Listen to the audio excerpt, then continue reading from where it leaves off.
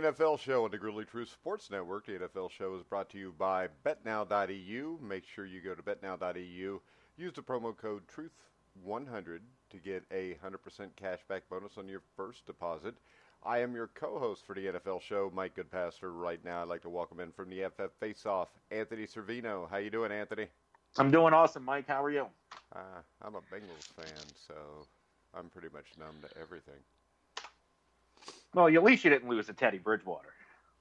We lost to Mason Rudolph. That might be worse. Plus, the Cincinnati Bengals last night, their 27-3 loss, made Mason Rudolph look like the second coming of Tom Brady. 24 for 28, 229 yards, 2 touchdowns, no interceptions. And, of course, the Steelers couldn't run the ball until they played the Bengals. So what was your takeaway on this pathetic performance by the Bengals?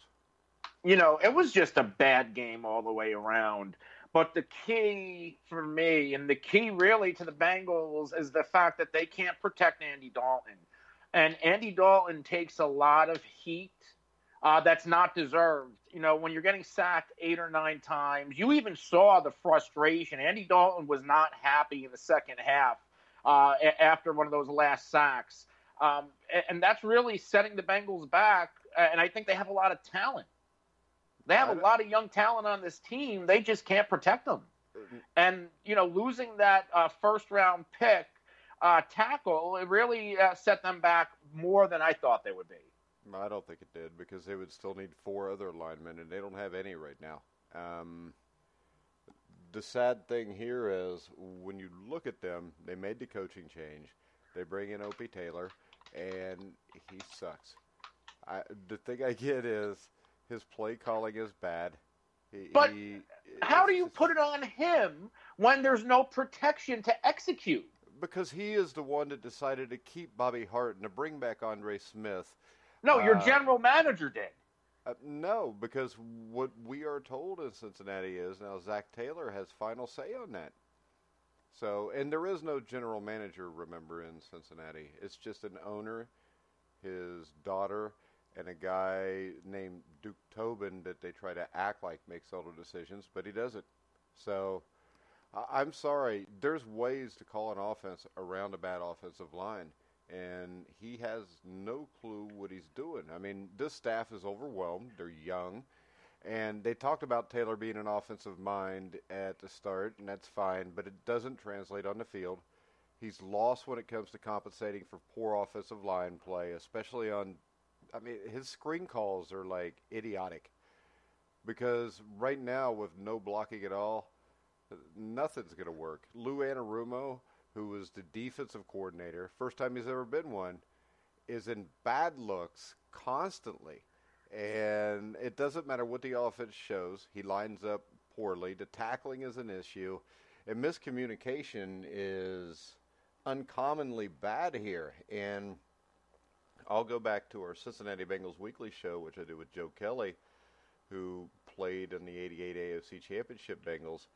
And he said that he talked to Preston Brown's father, and this is right before the season started, and he said that the linebackers don't know what the DBs are doing, the DBs don't know what the linebackers are doing, and the miscommunication is rampant because this team is just poorly coached.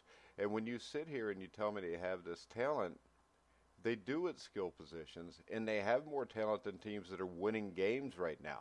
So if they have more talent, I mean, the New York Giants' offensive line is not very good. They're 2-2. Their offensive line is a lot better than it was in the past. It's still bad. They're worse now than what they were at the end of last year, I think. I mean, Daniel Jones, Eli Manning get the hell beat out of them all the time. But the thing is this, when you've got all this talent offensively, but you never worried about the offensive line, you can't tell me that at some point the head coach can't go to the owner and say, hey, I can't run an offense without people blocking for my quarterback. It's going to be tough. The good thing, if there's any consolation, is that Cordy Glenn could be coming back soon.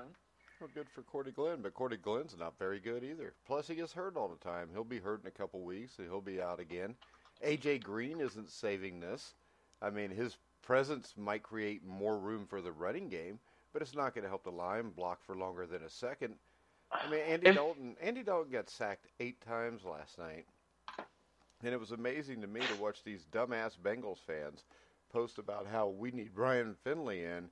And I like Ryan Finley. You know, I'm one that before the Bengals even drafted him, I thought Finley was the best quarterback in this draft. But if you put him in there right now, he's going to get the hell beat out of him. You're going to ruin him for the future. And this team right now is a joke.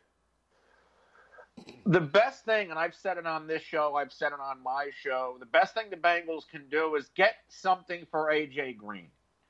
There's no need to retain A.J. Green and put him in for the last, half a season. There's no need to re-sign him because I don't think he's going to re-sign in Cincinnati anywhere. He's a Super Bowl away from a Hall of Fame player.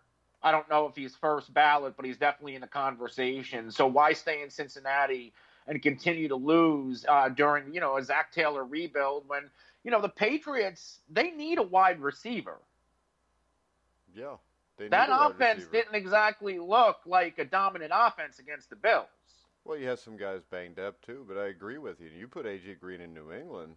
I mean, there's a reason why they signed they signed Antonio Brown because they needed a receiver. Yeah. So, what if Devontae Adams and his turf toe lingers? They need a receiver in Green Bay. So, get a 3rd or a 4th round pick for A.J. Green. Oh, you can get more than a 3rd or 4th round pick for A.J. Green, I think. He's a 30-year-old receiver. Yeah. But you have desperate teams that need wide receivers, too. I mean, yeah, that's true. When Golden Tate went for like a 4th last year, you're right. Yeah. So, I mean, that's the thing. Both teams are desperate. You might be able to get something out of it. I'm sure the Bengals won't do that because that's not something the Bengals do. And my question right now, are the Bengals worse than the Dolphins? Because to me, that looks like a tantalizing matchup to get in a 6-3 war in a few weeks. Do they play each other? Yeah, they play each other. That is going to be hell to watch. Every Bengals game is hell to watch. And the thing is, once again, you go back to the game against Seattle, poor coaching decisions cost them that game. The game they played, last week against Buffalo? Poor coaching decisions cost them the game. The lack of having timeouts at the end of games. The poor undisciplined play, you can't blame on the GM. The poor undisciplined play goes to Zach Taylor. And the other thing is this. When you have a coach that doesn't demand respect, this is what you get. And I think the NFL on a whole, by going with the younger guys, has brought guys in that have a different mentality than what an older coach would have. Well, here's a question. With these young head coaches, do you think there's an issue with respect from some of the veteran players who are like, hey, I'm older than you, or, No, because Bill Cowher commanded respect. There's been young coaches. Don Shula commanded respect back in the 60s. But the thing was, those guys were brilliant. So I don't think it matters how old the head coach is. What I think matters is how much that head coach knows, and can that head coach make you better as a football player and a football team. And right now, when we listen to Booger McFarland, which right there, when a grown man goes by the name of Booger, I lose a lot of respect right there. And I don't think Booger's that bad on TV. It's better than listening to John Gruden talk about himself. But when Booger McFarland says this team's headed in the right direction, he sounds like a flaming idiot. Because there's no way in any world this team is headed in the right direction. This is a team that, 3 or 4 years after the 2015 season, when they may have been the best team in the NFL, but they lost Andy Dalton, they let Mohamed Sanu go. They let Marvin Jones go. And then the next year, they're letting Kevin Zeitler and Andrew Whitworth go. Now, Jones and Sanu, I don't care as much. They're wide receivers. They're kind of a dime a dozen. But you let one of the best tackles, one of the best guards in football leave your team. And I don't think it's any coincidence that since that's happened, they haven't even sniffed the playoffs. And to blame Andy Dalton is stupid. To blame anybody but Mike Brown, Katie Blackburn, Duke Tobin, and Opie Taylor, I think it's stupid. Because, once again, what we have with head coaches in the NFL now is not a hard-nosed mentality. We want to spread the ball out. We want to throw the ball around. But still, predominantly, teams that win the Super Bowl, like the Patriots or the Eagles a couple of years ago, are teams that will line up behind a big offensive line and run the ball down your throat. They'll throw it when they feel like throwing it. And today, it's more of we run the ball as an afterthought.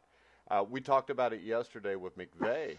They threw the ball 68 times, and they have Todd Gurley in the backfield who runs it 5 times. I think there's an issue with Todd Gurley, though. Gurley had a big game catching passes, but if you look at his yards per carry outside of week 1, it's been on the decline. The Rams, if we're going to go to the Rams, they need to establish the run. I just don't know if Todd Gurley's the guy. Yeah, but how about this? Todd Gurley's the kind of running back that gets better the more he touches the ball.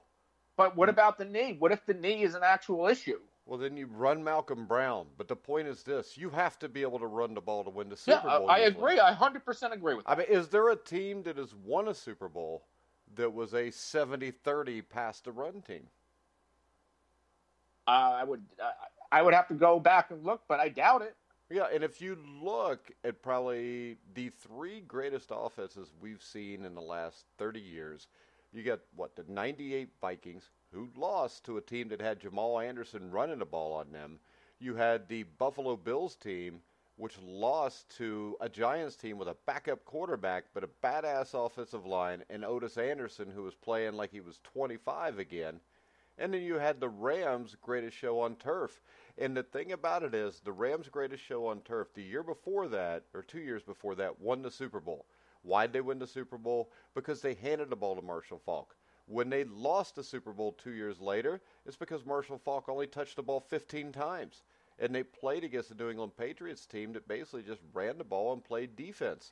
So I think what people are missing here, you can get all the young guys that know how to play Madden really well, but they're almost always going to lose to a team that is physical because I've never seen a team get out hit and lose a game. And I think that the NFL as a whole is getting away from that, and it's turned in more to this pinball type of football crap. But in the end, as long as there's a handful of teams that are willing to run the ball and smack you in the mouth, they're usually going to win. And we saw that in the Super Bowl last year. Well, yeah, because that's what matters when it gets colder out and the weather becomes a factor and it becomes more difficult to throw. You have to establish the run. You have to run the football. It's not even that. It's a mentality. The mentality is, I'm going to kick your ass. Now, the mentality today through a lot of these young coaches is not, I'm going to kick your ass. It's, I'm going to outsmart you. And the thing is, when I was in school, my teachers would always tell me, even my history teacher, they said, violence never solves anything.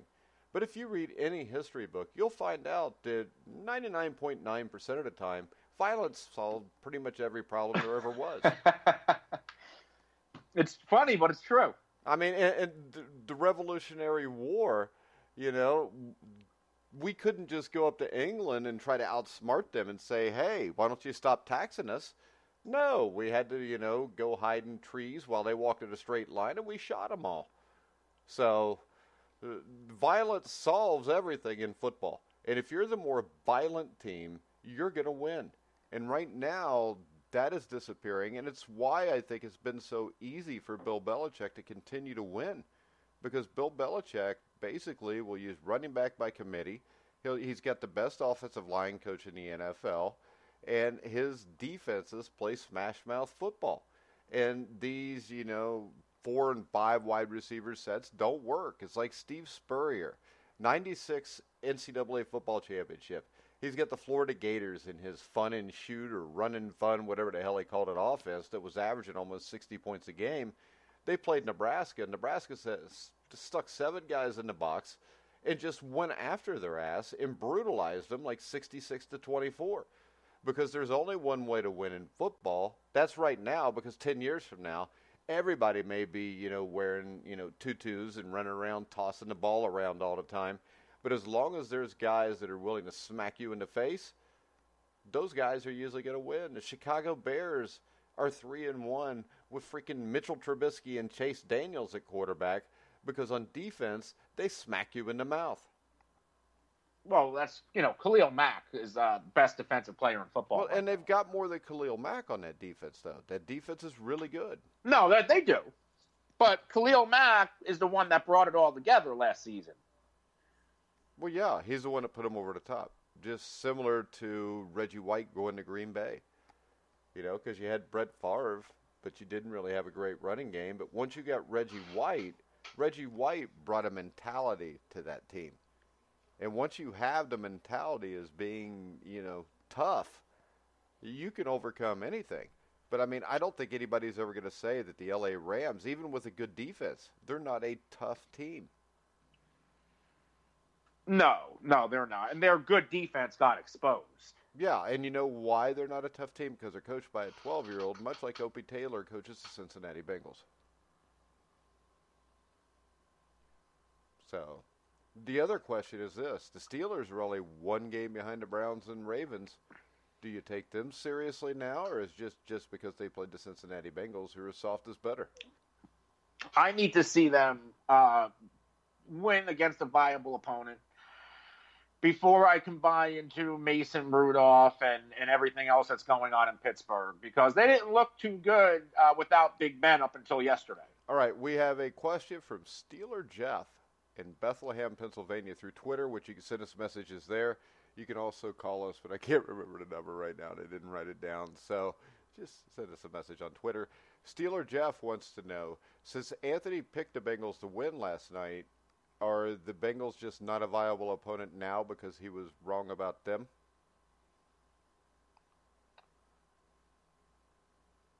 Well, so what? Just because I picked the Steelers, the Bengals to win? Yeah, because he says that does that make them now no longer a viable opponent? But going into last night, you thought that they would beat the Steelers, so now That's because they had the better quarterback. Okay. Let's get that straight. Andy Dalton's a better quarterback right now than Mason Rudolph. Well, yeah, and the question is with Mason Rudolph, he's still not really throwing the ball down the field a whole hell of a lot.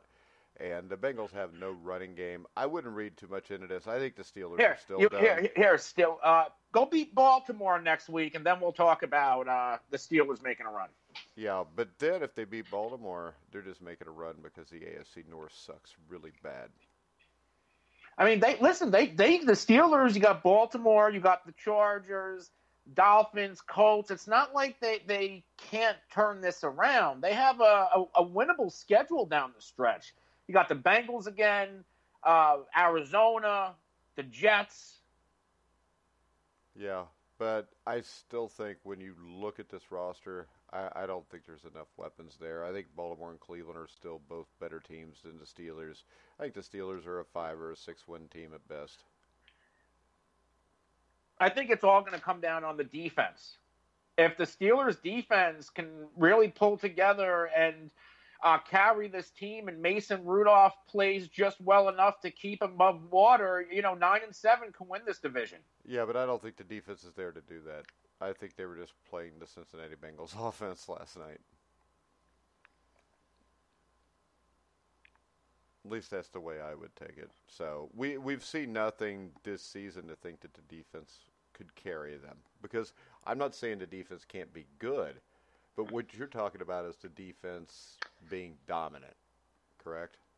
Yeah, and Minkah Fitzpatrick, he's a big difference maker. Yeah, he's a damn good player. But the rest of the DBs are not very good. All right, let's go talk about your Cowboys. Since the Cowboys, embarrassed themselves Sunday night, the Bengals embarrassed themselves Monday night, we might as well continue to talk about it. Tyron Smith looks like he will play this week, correct? That's not what I heard. Maybe let me pull him up. I thought he was going to be at least ruled out for this I meant week. unlikely. Unlikely. I missed a word. So, he was initially diagnosed with a high ankle sprain, which can keep him out for a while, but they're saying now he might only miss the game against Green Bay and could come back a little bit sooner. Yeah, they said he is. They said it's not a typical high ankle sprain. So where do the Packers play the Cowboys at? In Dallas, and most likely without Devontae Adams, which puts Dallas at a big advantage. Michael Gallup has not been ruled out yet, so the Cowboys could be getting their speed at receiver back. Yeah, and I think the question is the Packers' defense really that good?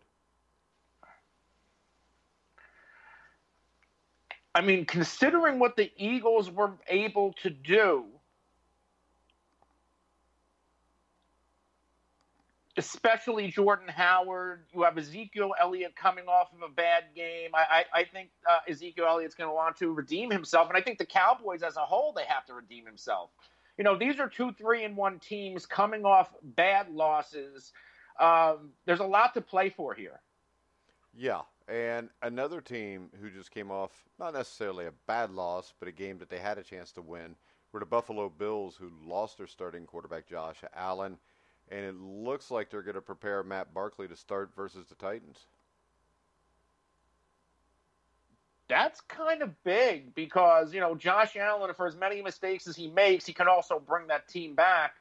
I think Matt Barkley changes the game plan a little bit for the Buffalo Bills because he's more of a game manager, and you have to run the ball a little bit more. And I don't know if Matt Barkley is going to take those chances that that Josh Allen makes, and that can either be good or bad. Yeah, because I think he doesn't take those same chances. It could be good because how many teams have we seen that were predominantly a defensive team that win with a quarterback is just what they call a game manager?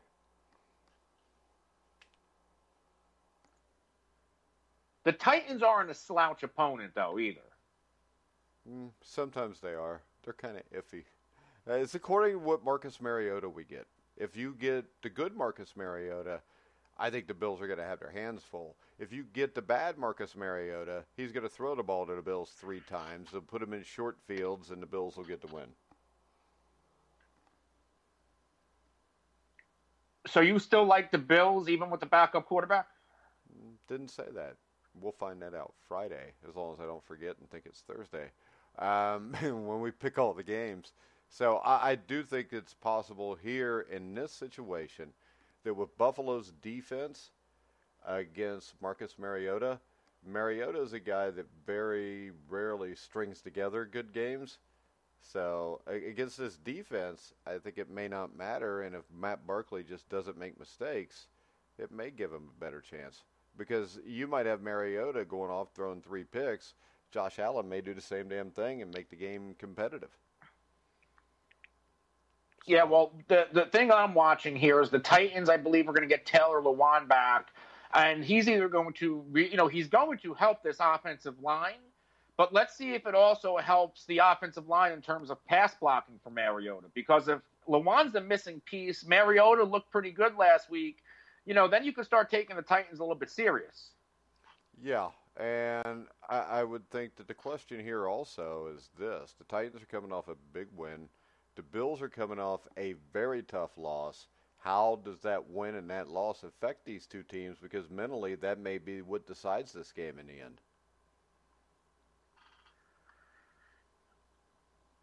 I think this is going to be a low-scoring game to begin with. And Derrick Henry and whoever the Bills have at running back, they're going to be getting a lot of carries. Because I don't trust the quarterback on either side. Could be 73-year-old Frank Gore making the difference in this one. And what's the status on Devin Singletary? Have you heard anything there? I mean, he was close to playing last week, so he could be ready for a return. Yeah, so if you got Singletary and Gore, the tandem there, I think, makes them a lot more dangerous. Let's go to Washington, where Jake Gruden isn't ready to name a starter for Week 5 against the New England Patriots. It's probably because neither one of them want to play against the New England Patriots. Of course, he yanked Case Keenum in Sunday's loss to the New York Giants after the signal caller was wholly inaccurate, completing 6 of 11 passes for 37 yards with an interception, took 1 sack. They brought in Dwayne Haskins, who looked, for lack of a better term here, overwhelmed, Anthony. Yeah, Haskins didn't look good, and he wasn't exactly playing a powerhouse defense, and now you're going to put him out there against the New England Patriots. So good luck with that. Yeah, you can't do that. And the problem with him is he holds onto the ball too long. He did it in college also. I don't think he's ever going to be a very good NFL quarterback. If I was Jay Gruden, I would stick with Case Keenum, but he really backed himself in a corner by bringing Dwayne Haskins in. Like I think we talked about this yesterday. I don't think that was a Jay Gruden call. I think that came from the top. You think Daniel Snyder just called down during the game? Maybe Absolutely. He's on headsets. Maybe not during the game, but leading into the game. Yeah, So I think the Redskins have a mess, and right now the Redskins would be one of the teams I think that will fire their coach when the season's over. I think that's a safe one to say, isn't it, Anthony? I mean, all it takes is one win with Daniel Snyder. To do what? To give Jay Gruden another 3-year contract. That would be awesome if he did. Because I always like to see it when a guy is getting paid and not doing anything. I mean, he's been there for a while, and they haven't done anything. No. I mean, Daniel Snyder's the guy that brought back Joe Gibbs, and Joe Gibbs couldn't even fix it. That's because the problem is Daniel Snyder. I know. That was my point, too. So the question is, who's the worst owner, Daniel Snyder or Mike Brown? Ooh. I think Snyder. you got to go with Mike Brown just because the amount of years he's sucked. But, at least he's been to a Super Bowl in the 80s. No, he Mike hasn't. Brown's just... No, he hasn't. Paul Brown went to the Super Bowl. Oh, okay. Paul Brown died in August of 1991. The Cincinnati Bengals have not won a playoff game since. Oh, well, okay. So then I still say Daniel Snyder, but just because I don't like Daniel Snyder. Well, see, I really hate Mike Brown. I don't like Daniel Snyder either, though.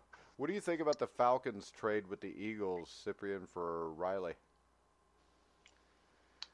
I think it's a move that helps both teams out in weak areas. But, how significant is this move going to be? Especially for the Falcons. Yeah.